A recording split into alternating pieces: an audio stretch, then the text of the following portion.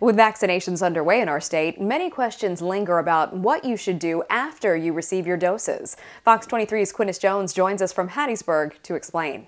One thing is for certain, the vaccine is our best shot at ending this pandemic, but health officials say it's not a get-out-of-jail-free card. They say you should still take precautions to be safe.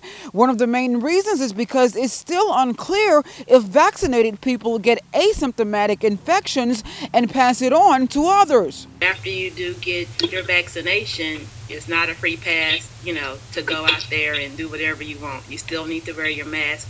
You still need to be smart and social distance, and limit your unnecessary activity as we try to work our way through this pandemic.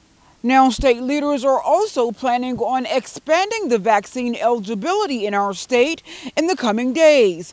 Quentis Jones, Fox 23 News, Hattiesburg.